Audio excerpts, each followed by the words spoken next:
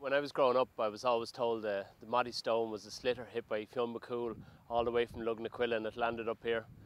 And that the steps that were added to it afterwards were added by Lord Wicklow in the 19th century, so he could show off all the land he owned to his new wife. And that the blacksmith he commissioned to do the steps did it in such a way that if you tap each of the steps, they sound like the musical scales. Now, I can't stand over all these stories, but what I can stand over is the view. And right in front of me, you can see Wales on a clear day, while if you turn to the other side, you can see the border of Dublin and all of the beauty of the Vale of Avoca to the other side. This truly is a magical spot in Wicklow.